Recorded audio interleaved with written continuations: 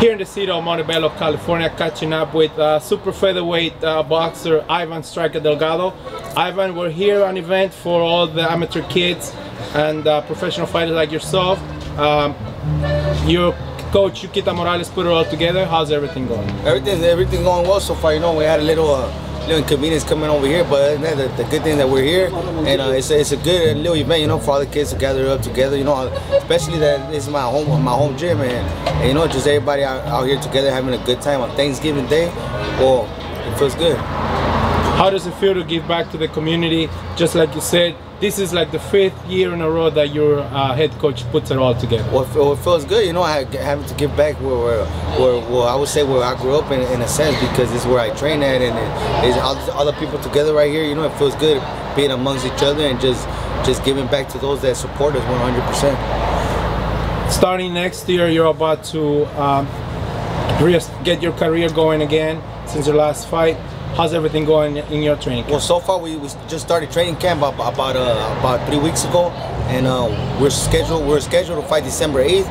It got postponed to January 19th, but even better, you know, so we could have a little longer training camp and start the next year with hopefully with a dub, you know. It's been under last round promotion.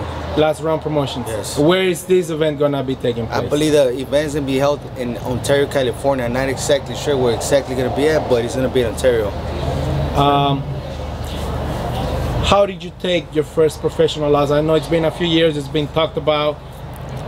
You lost by a KO. How did you manage to get over that hump in your career? Well, what it was is, how can I say, everything happens for a reason. You know, everything happens for a reason. We had the mentality of winning that night, and it didn't go as planned. But everything happens for a reason, and hopefully sometime next year I would like to rematch and you know, get my little rhythm back little by little. But other than that, everything's going good. You know, I took a little 6 months off to stay with the family and just enjoy the family. But other than that, I take it pretty well. We're coming back even stronger. Do you think there will be a chance for you to get the rematch with Charles? Yeah, hopefully sometime next year in July. We sit down and we negotiate and we talk about the fight. You know, hopefully, I know he didn't look so good in his last fight, but I think it'll be a good fight. I don't know, you guys were there that night at Velasco, and we had everything sold out. It was a great crowd. Yes.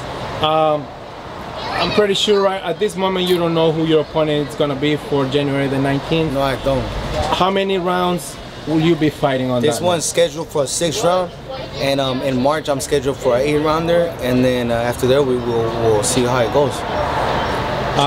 What can fight fans expect to see? I know you've been working on some of the mistakes you made back in April 14th for that fight against Charles. Yeah, well, hopefully you guys can see a smarter guy that night, and just stronger, you know, smarter and wiser, and with a little bit more experience, you know, not go out there just to throw it, and just be a little bit more patient when in there.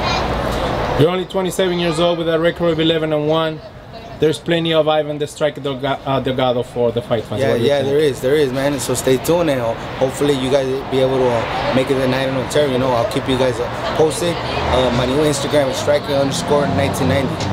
There you have it, ladies and gentlemen. The return of Ivan "the Striker" Delgado, January 19th in Ontario, California. Thank you, Ivan. Thank you.